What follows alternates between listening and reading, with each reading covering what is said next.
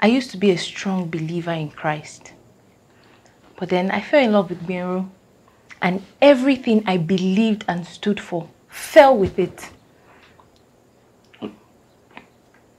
How can you say that? I completely let down my guard. How? And every principle I stood on. How did you let down your guard? Since we started sleeping together, I have lost my peace. Why? Because of some stupid dreams. Hello everybody, my name is Tolulope Bamiloye. I am a drama minister, I'm a nutritionist, dietitian, I'm a wife, I'm a mother, I'm a child of God. Yeah, I think that's it.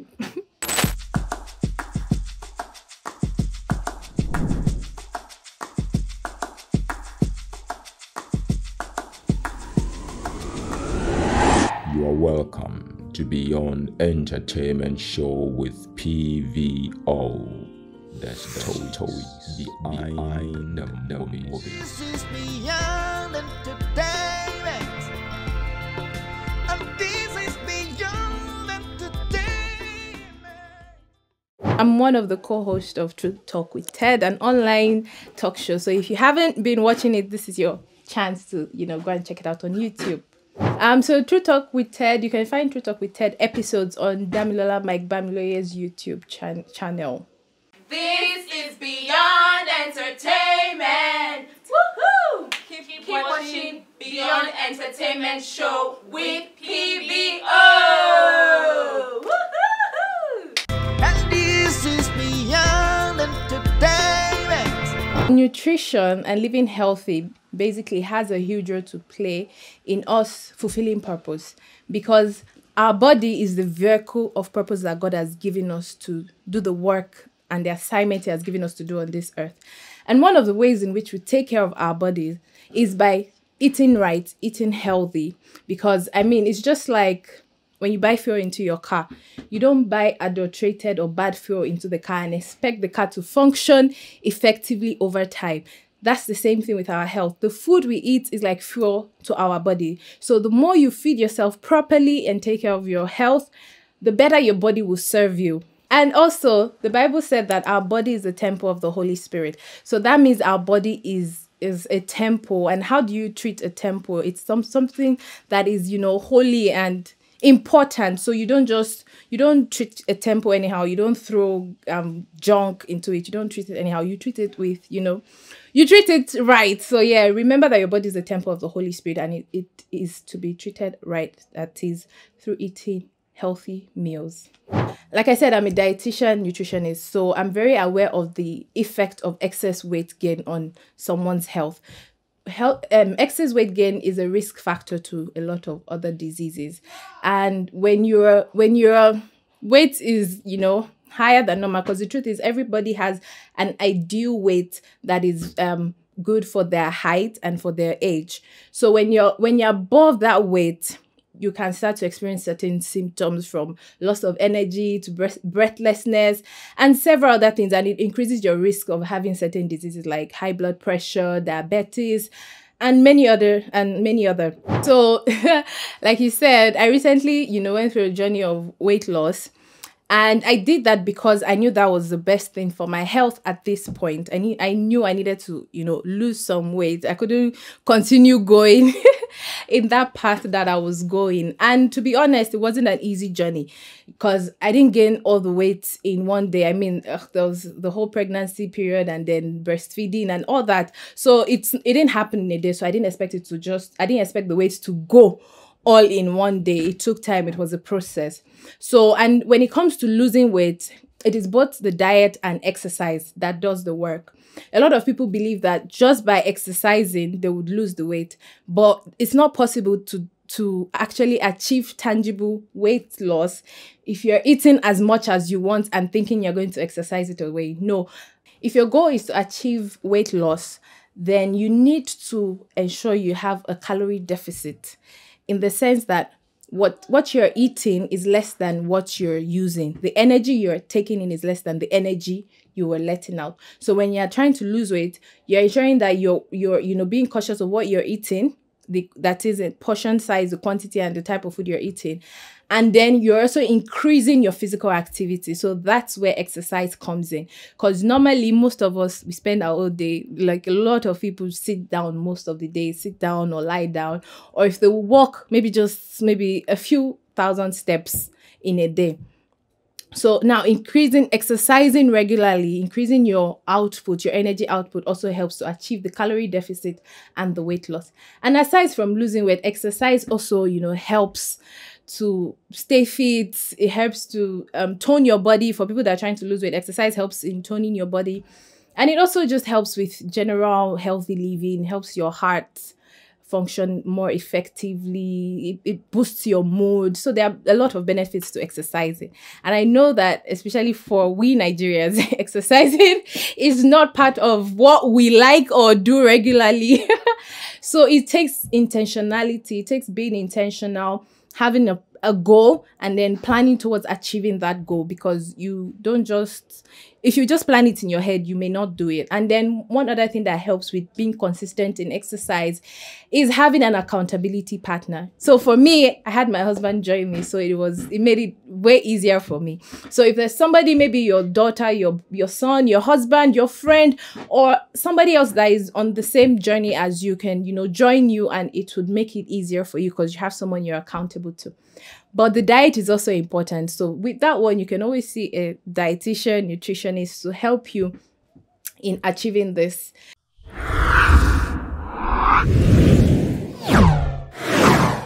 And this is beyond entertainment. If you're in a relationship with someone and you see that the person is already going astray, it's okay to detach yourself and be praying from the person from afar and say, God, please restore this person, because it will be hard for you to stay in that relationship and try and restore the person back. It's going to be hard. So just take a break, move away. And then I think another thing is Eniola couldn't go. She should have gone to his parents. A lot of what she should have done. It's good to have people that your relationship is accountable to. I used to be a strong believer in Christ. But then I fell in love with Gbenro, and everything I believed and stood for fell with it. How can you say that? I completely let down my guard. How? And every principle I stood on. How did you let down your guard? Since we started sleeping together, I have lost my peace. Why? Because of some stupid dreams. I think one thing Eniola also lacked was she didn't have a spiritual leader or mentor that she could go to. Maybe she saw Gbenro as that, and Gbenro really he did a bad job in living up to that role. So I think she didn't have somebody like that in times when God was trying to speak to her and, giving her hints of, you need to come back to me. She didn't have anybody to go and talk to help her, see things from the light of Christ. So it's also important to have spiritual leaders or spiritual, mentors that you can go to in times when you're confused or you don't know what to do and something is wrong. Because definitely she knew something was wrong, but she couldn't place her finger on it, and she couldn't help herself out of it. So yeah, that part moved me. That was like her last chance. She had a dream. That was like your wake-up call to just detach from everything and go and pray and seek God, but you still chose to stay. Where is my daughter? My God. What happened to her? Daddy, How did she die? Daddy, I love her. I love couldn't her? have killed her. Please. Tell me, how did she die? How did she die? I don't know. I don't understand. I don't You know. don't understand? But she is dead. Please, Daddy, please. Tell me, I will deal with you. Daddy, please. I will tear you into pieces. I will tear you into pieces. Where is my daughter? Oh, Dad! I will deal with you, Gilda. But she's dead. She's dead. How? I will tear you into pieces. Give me back my daughter. Tear you into pieces. Give me back. In your hands? I Here love her is so my much. I can't Dad, I'm not dead. I'm here. You are dealing with the wrong family. Why did you do this? Pieces. But I thought you said you love her. My kid. By the time I'm through with you, What's going on? I'm here. where is my daughter? And we see from their story that they were very close to getting married. It was like the wedding was a few weeks away. It's just an encouragement to someone out there. It doesn't matter. A broken relationship is better than a broken marriage or a broken life. So it's better, even if your wedding is very close by, but you know that something is not right. You know that things need to be put right with God. Please don't be afraid to take that break, to take that step and say, you know what, I need to go and retrace my steps and get it right with God. Please. Gbenro, no, because I am not living right. We are not living right. Okay, honey, do you care to explain? Oh, God. Gbenro, are we married? No, we are not. Oh, we are not, right? Okay. So why on earth are we sleeping together? Why are we doing this? Because we love ourselves and we are getting married soon.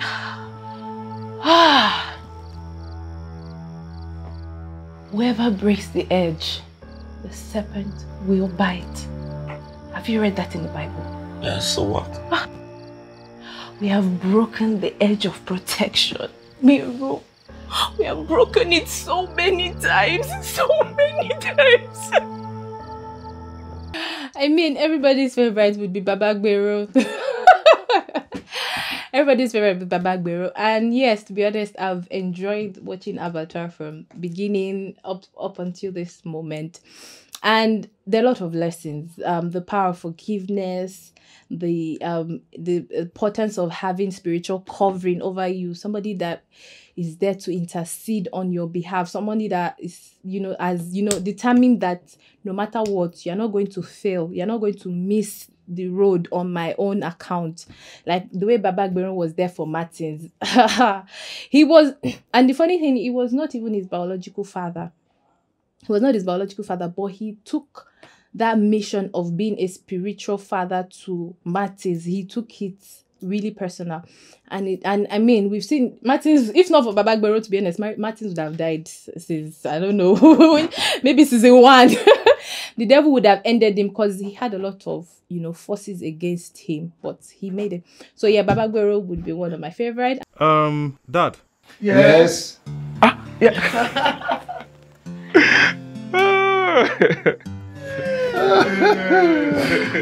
Martins. Yes. Yes. Yeah, I want to request that Chief Sanya bless the food. Oh. Me? Yes. Let's pray. Another would be Flora. I mean, everybody's favorite. Flora is also a very good. Her character was so amazing. Somebody that came from the streets. Her sense of humor was so good, and we see how God can transform lives. We see in this episode, in this new season, that she's married, and she has twins. She has children. Somebody that's coming from. I'm sure when she was working as a prostitute, she never saw a bright future ahead of her. But we see how God just transformed and changed her story. So it just goes to say that there's no story God cannot rewrite. There's no bad or evil that you think you've done that God cannot, have mercy and draw you close to himself. This is Beyond Entertainment. Woohoo! Keep watching Beyond Entertainment Show with PVO. Woohoo! And this is Beyond Entertainment. The scriptwriter and the director of Abattoir, of course, is my brother, Damilola, Mike Bamiloye. And to be honest, I watch the movies or I read the script and I'm like, how did you come up with this? And the truth is, when he was writing season 1, he obviously did not know what would happen in season 3, season 4, and the other seasons. So it just shows that the script is definitely inspired by the Holy Spirit. And we've seen a lot of, season movies out there. And by the time you're watching season 1, season 2, 3, you're like, nah, I think season 1 was my best. But for Abattoir, I would say it keeps getting better with each season that comes. It keeps getting better. We want to know what's going to happen next. So it is definitely obvious that Evangelist Damilola received inspiration from the Holy Spirit to write this script. He definitely, prays and allows the Holy Spirit to flood his mind with ideas on what to put down, because this Abattoir movie could have only been by the inspiration of the Holy Spirit. And I mean, being directed or said by him was really good. It was very, very cool, calm and collected. If maybe there's a scene he wanted me to do it in a different way, he would say it in a nice way. After we've shot the first take, he'd be like, okay, that was very good, that was good. Okay, can we just add this? Can we do it like this? Can we do it like that? So it was really good being on set with him. I mean, he directing the scenes, the movie. It was really good.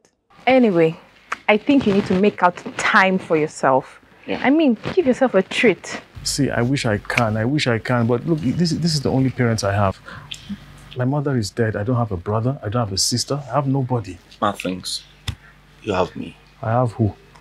No, I mean, what I want... You have us. Yes, I have you guys. That's the most important thing. And I really appreciate you guys. Eh? Thank you for checking up on me. All right, take care of yourself. You guys have a great day. Okay. Yeah, bye. Honestly, this guy needs He needs help. Honestly, so like maybe last month or some weeks ago, I was still thinking about this. I was like, God, me, my normal self as I was growing up, all I wanted was a quiet life. I didn't want any attention or any attention. If I could just go and live in an island, of course there will be people there, not without people, but just do my thing. Nobody knows my name, but I'm making the impact God wants me to make. I didn't want anything that would push me out and everybody would, that's... So yes, like I was saying, so some days ago, I was still thinking about it and I'm like, wow, God. If somebody had told me, told my maybe 18-year-old self that I will be where I am today and doing what I'm doing today, I would have laughed and said, nah, you're joking. I would have said, no. I probably would have, if God told me this, maybe I would have run away. Because personally, I just like to, my space, be by myself, do what I need to do, impact lives in, a quiet, like be in the background, basically. Do what you're doing in the background. Nobody needs to know who did what or who didn't do what. Just let the work keep going. But then I find myself in a family of evangelists, drama ministers, and I mean, so your face has to be there one way or the other because you're in a movie, you're in a show or something. And I mean, before I got married, of course, I didn't really used to get people see me and then I'm like, Tolu, like Bamiloye.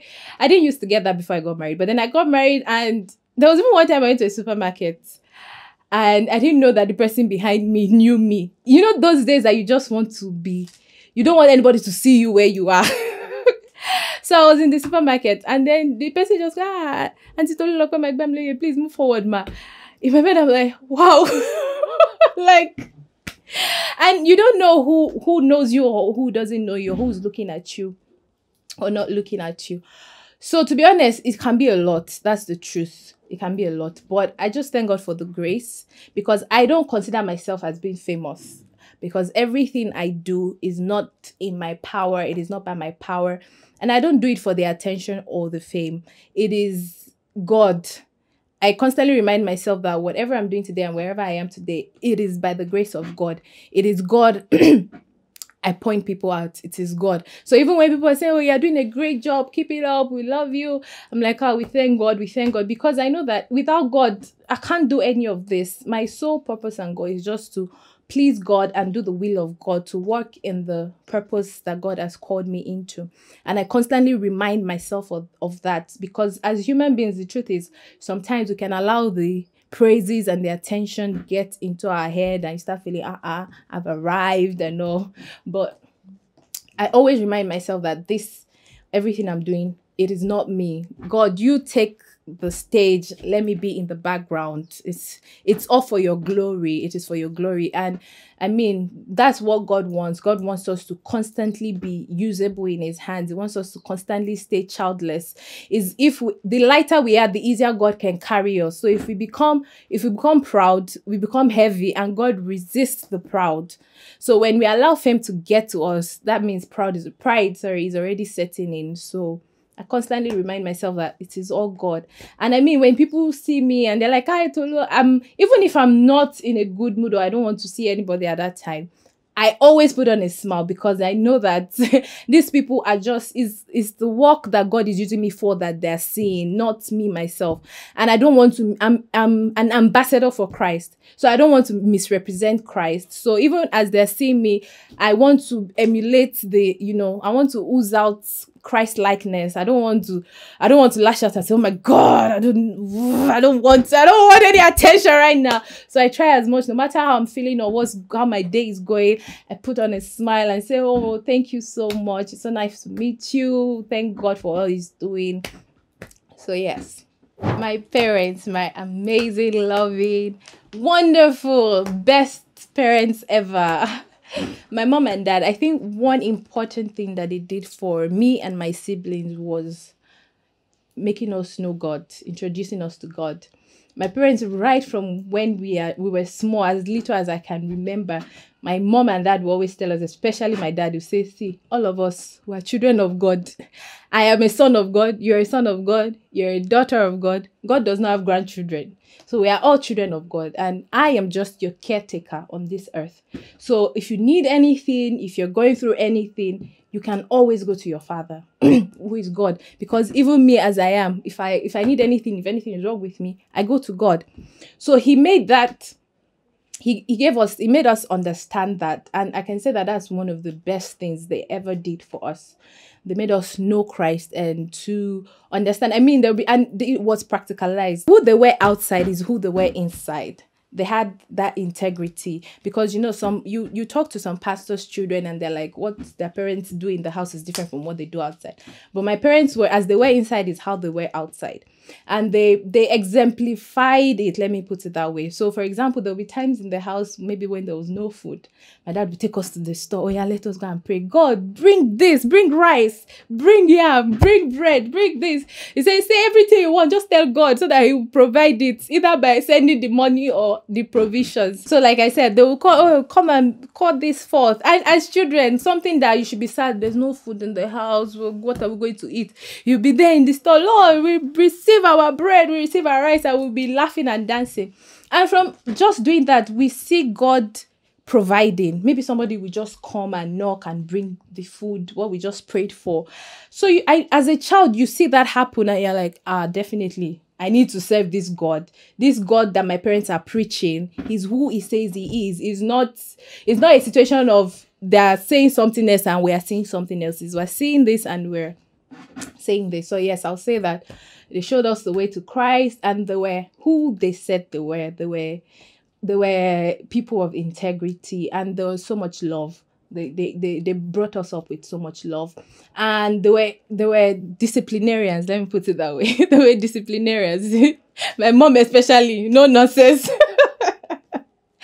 Once you give you that eye, you know that, oh my God. So yes, they were disciplinarians. I remember there's one example I can never forget. So my brother and I went for, I think it was midweek service. And it was offering time. So we didn't have offering and we didn't go and ask her. So I don't know how my mommy saw us, because we were sitting at the back. So we fold our hands and drop. There's nothing in our hand. We just drop it in the offering basket.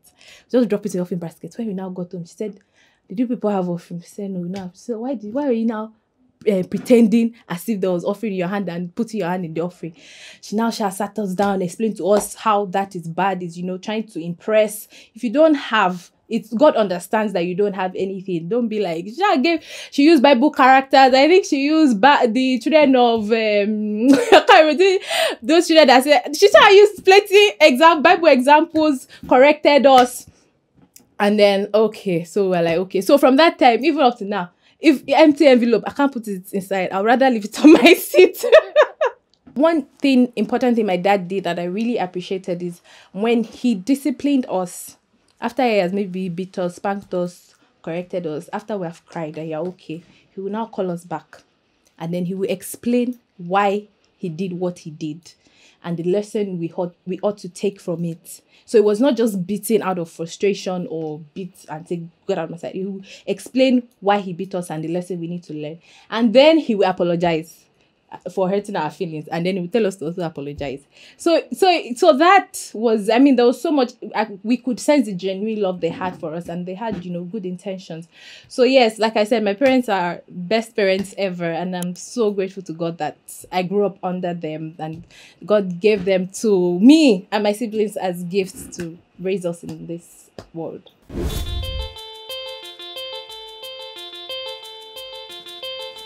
Modern entertainment, beyond the applause of men, we seek for something valuable, and that is the soul of man, yeah. And that is the soul of man. Men and women so down for God, and this is beyond entertainment, and this is beyond entertainment, beyond entertainment. Keep watching Beyond Entertainment Show with PVO.